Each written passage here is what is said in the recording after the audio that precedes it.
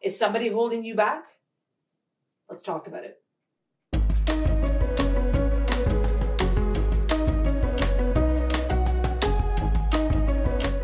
Welcome to the Chronicles of Caffeine and Ambition, hosted by the Cinder Sisters. I'm Stacy. And I'm Megan.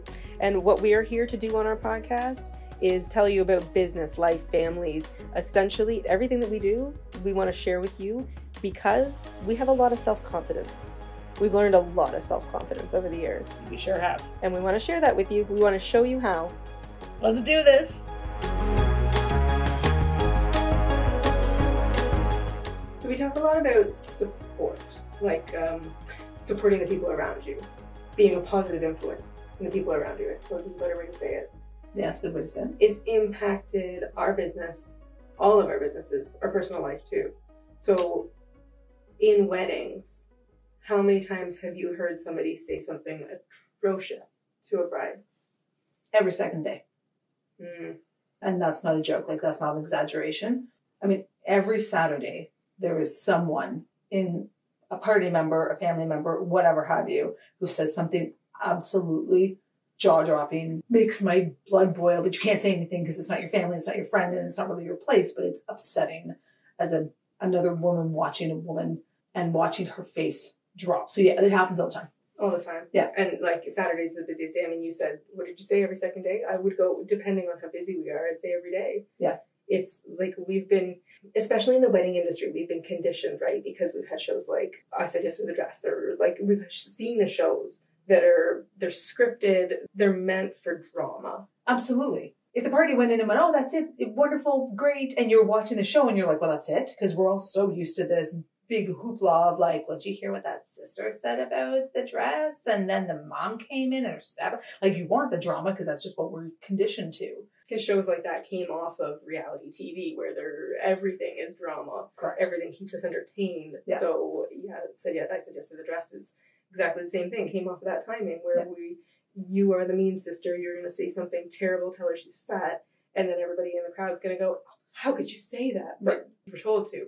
The problem is that it actually happens. The problem is that that's how people act to each other, and we have to watch it. And I think we progressively got worse by watching those shows because it then became okay to actually say, well, that's what people say. You just assume that is how actually it happens when you go to bridal shop, and you're just allowed to throw your opinion at your sister because you feel you should, or your friend because you feel you're entitled to your opinion. Well, and the bride has asked these people to come with her because she wants their opinion, right? But I think it's poor expectation on everyone's part. It's a poor expectation if the bride hasn't planned it. And you have to communicate what you want, how you want to feel, but the people around you have to know you well enough. It's so hard to watch because you want the bride to be happy, ecstatic, confident, empowered, all of the big words. We want that feeling for her. Mm-hmm. And then to watch somebody just squash her with something insensitive or unthought, like poorly thought out. But if you don't communicate what you want from them, maybe they think that they're helping.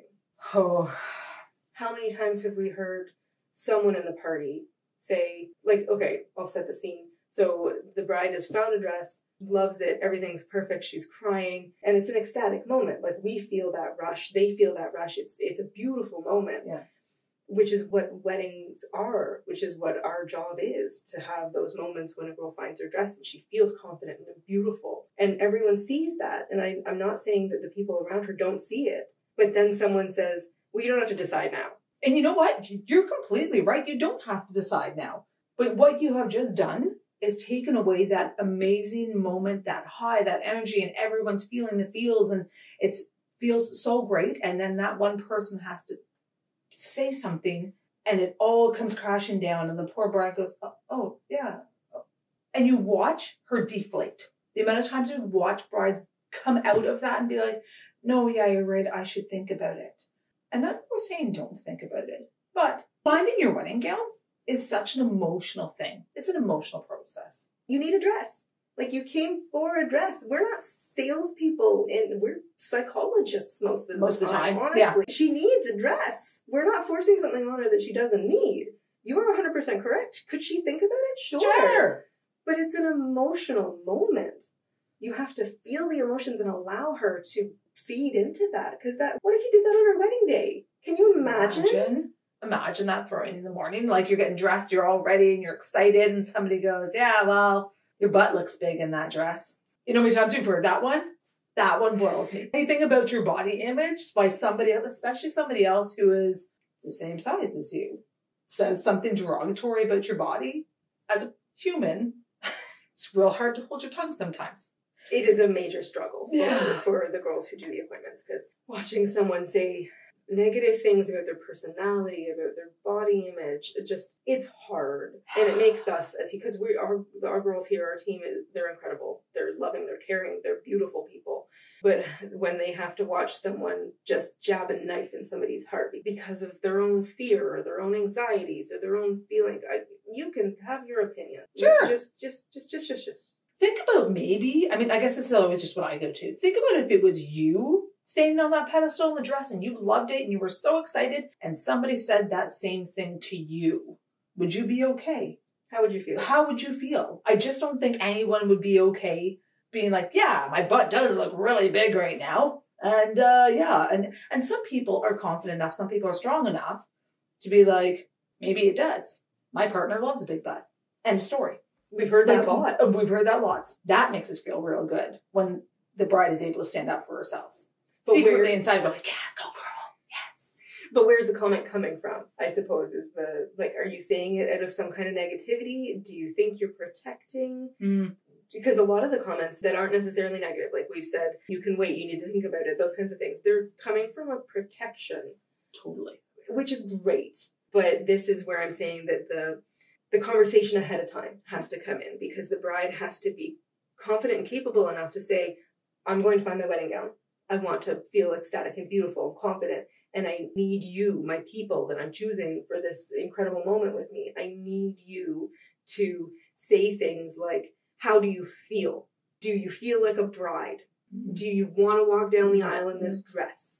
Yes. Would partner's name love this dress? Yes. You need to, you have to think about what you're going to say. So I guess this is education more on everyone's part, bride included. But these are the things that we have to say in the background, because it's our job to make her feel confident and beautiful to find this dress that she's going to wear on her wedding day. Let's say the bride's in her dress. She found it. She's in tears. Everyone's super excited. Everyone's like, do you feel good? All the questions that Meg said. You ride that high with her, because you got to remember, this is a core memory. What's happening in this building probably will stay with the bride for the rest of her life, and maybe with you.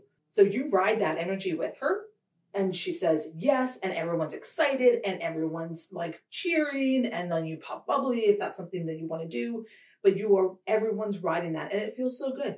It feels so good for everybody, not just the bride. People are crying, and it's a good cry. Like, this is great. This is all the emotions, and it's wonderful. And then you get to leave, and most of the time people leave and they'll go have a bite to eat, or they'll go somewhere to celebrate. And so this is a whole experience, but it can become crashing down with one person saying something like, you should wait. You should think about it. I don't love it. I don't love it. It's not your thing. But it's not your dress.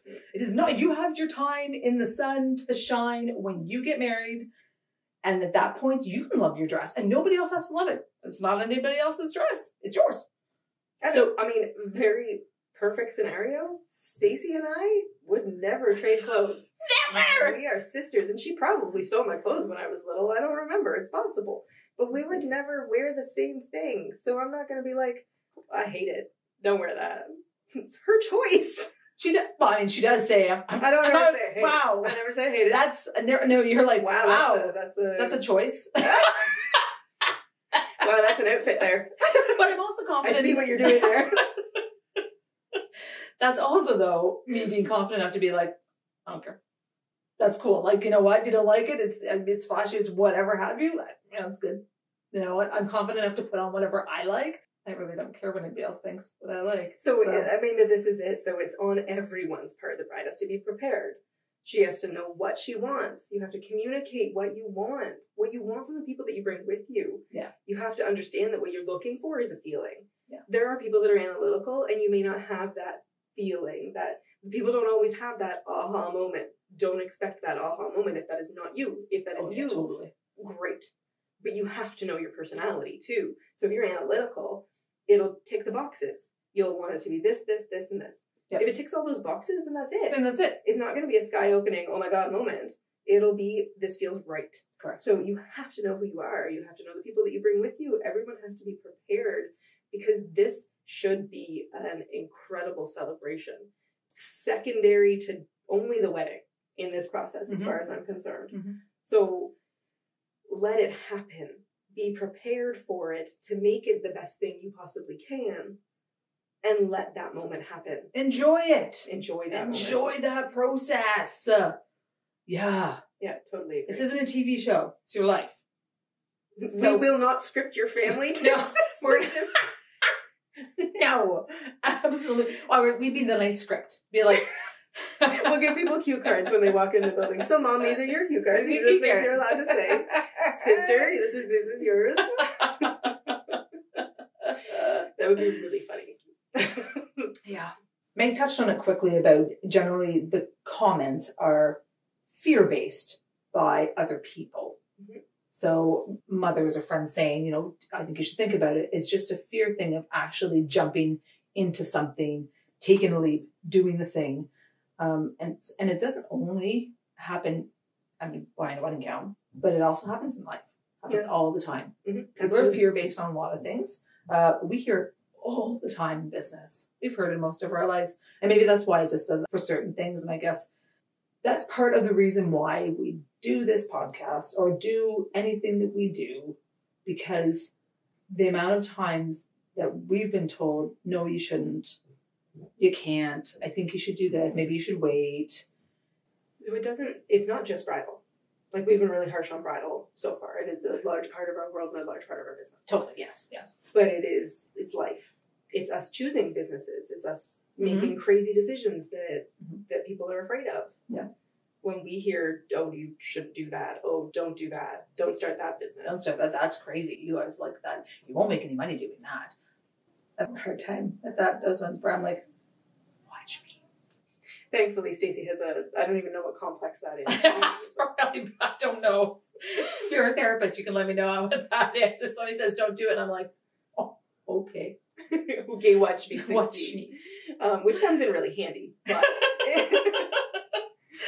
it's needing that support and that community from the people around you. So, and it may not be able to be your family. Our family they are incredibly supportive. They are also fear-based sometimes. A lot of the time. So we have heard a lot of those comments. Yeah. Sometimes it stopped us from doing what we were planning to do. And sometimes maybe it was a good thing that we didn't do that thing. We're growing too. But you have to find the people that will also dream with you and support you in the growth. Not from a fear perspective, but from a possibility perspective. Maybe it'd be more like, I wouldn't do that, but if you guys are going to try that, good for you. I'd rather hear that.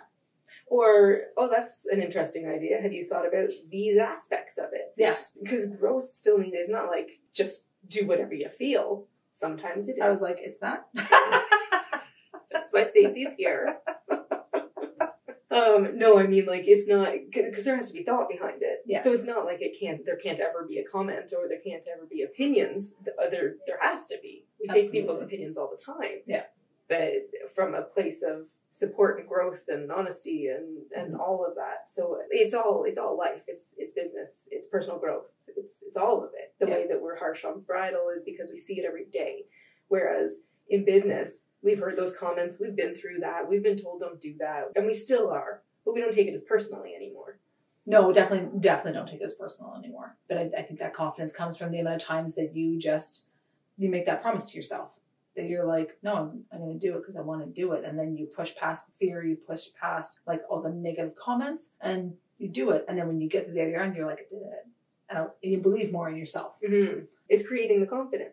Correct. It's the self-esteem and the empowerment. So that's what we want to do, right? That's why we're here doing this. That's why we're trying to spread those words and spread that feeling and create that community, because we've been through this for so long. And in the very beginning of our business, just like in the beginning of a bride's journey finding her dress, in the very beginning of our business, we needed someone to be there who had been through it, who had done the business, had grown the pieces, knew what to do. And we were never able to find the people that knew. We looked for mentors for years and years and years. We still struggle, although we have a few. We were creating a community. Yeah. And that's what we want to do. Essentially, what we're doing now is trying to be the people that we needed as children. Yep. Whether or not it's in the business world, whether or not it's as a friend to you, whether or not it on all aspects. Because I know damn well I needed very strong, independent woman who would have been there for me to show me life. Make your decisions and make your mistakes. Be smart about it. Yeah. But go for it. Mm-hmm. Go for it. One life. That's all you get. Why on earth are we just staying stagnant? Well, we don't. Yeah. I said the royal. It's a rhetorical question. And again, it's not to say that we didn't have the support of the background. Like, we did. We had the family, but we didn't have the business support, which is what we needed. Mm-hmm. We didn't have the background because we didn't train in it. We weren't trained in business, in running big businesses. Not at all. So we've been making it up as we go, and making mistakes, obviously. Lots of them. So that's where our need, that's where my need comes in for sure. Mm-hmm.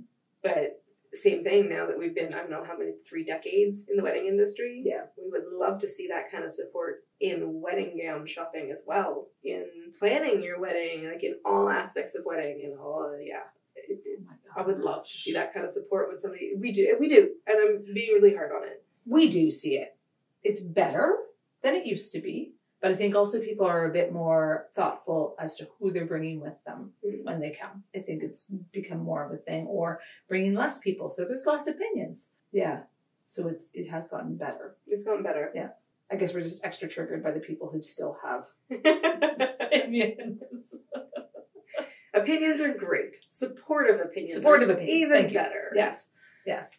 So I would say when planning your wedding process, but it isn't just your wedding process, it's your entire life. It's what you watch, what you feed your brain. You can make the concerted effort to follow social media outlets or specific people, creators on social media who are empowering, who show confidence, who answer questions, who would show you how to run a business. Like, there's so many niches, there's so many things. You can learn so much if you set your mind to finding the right aspect to watch. Mm-hmm. You can also choose not to do that. You can choose to, there's lots of funny stuff, obviously. Sure. But there's lots of stuff that could bring you down because you're only watching the negativity, which is why regular news outlets have had a bad rap lately, because it's just negativity. Agree. So you have to be really careful in the same way that you want to create your community. You have to be really careful. Like, how many times have I said this? You have to be really careful with who you bring with you into a building. Mm-hmm. You have to be careful who you let into your life. You have to be careful with what you watch, what you intake.